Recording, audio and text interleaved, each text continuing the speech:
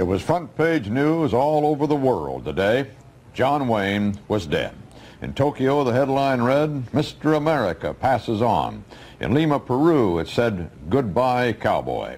Wayne died yesterday in Los Angeles at the age of 72, losing his long fight with cancer. President Carter paid tribute to him as the genuine article in an age of few heroes.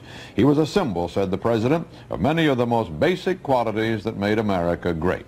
David Browning takes a look at Wayne's long career.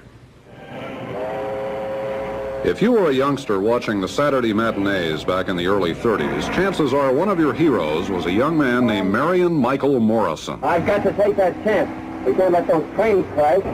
His family had moved out west from Iowa, and after an unremarkable football career at USC, he drifted into the movies and changed the name Marion Morrison into something a little flashier.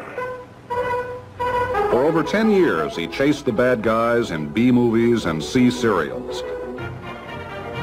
Until 1939, when director John Ford picked Wayne over Gary Cooper for a Western called Stagecoach.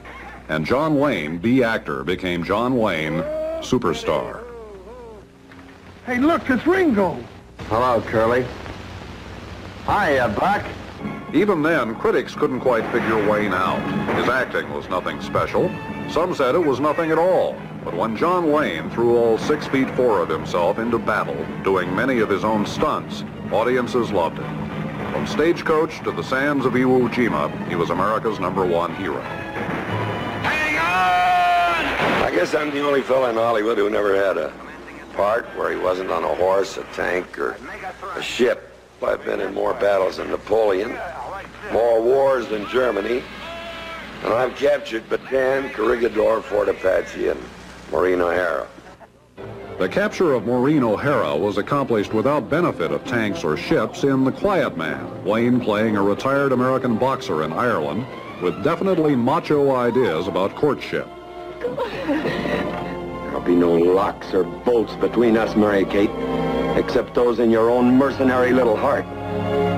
Looking back 20 years later, Wayne lamented the passing of his romantic days. Because I stopped getting the girl about 10 years ago. Which is just as well. Because I'd have forgotten what we wanted her for.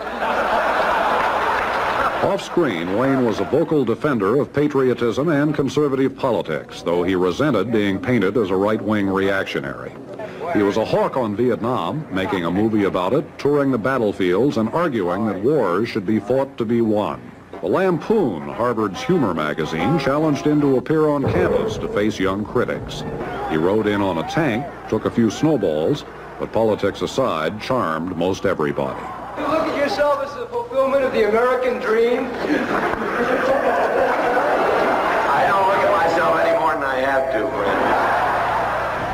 By then, he was in his 60s, a time when many stars have to hang it up. He'd gone through some 200 pictures, 3 marriages, and lost a lung to cancer, but he wasn't ready to quit movies. They tell me you're a man with true grit. True Grit truly surprised many critics and moviegoers. It seemed to be John Wayne doing a skillful parody of John Wayne. I call that bold talk for a one-eyed fat man. Fill your hand, you son of a bitch! Whatever it was, one reviewer called it the true climax of a great and well-loved career. And it won Wayne an Oscar for Best Actor. On screen, John Wayne thumbed his nose at death many times. And in his last years, in and out of the hospital for a variety of serious ailments, off-screen too, he was defiant to the end.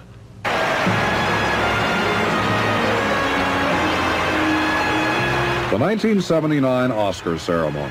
After open heart surgery, cancer, removal of his stomach, John Wayne was honored by a Hollywood that knew it would probably never see his likes again. Oscar first came to the Hollywood scene in 1928. So did I. We're both a little weather-beaten, but we're still here and plan to be around for a whole lot longer. Well, come to see a fat old man sometime. Yeah!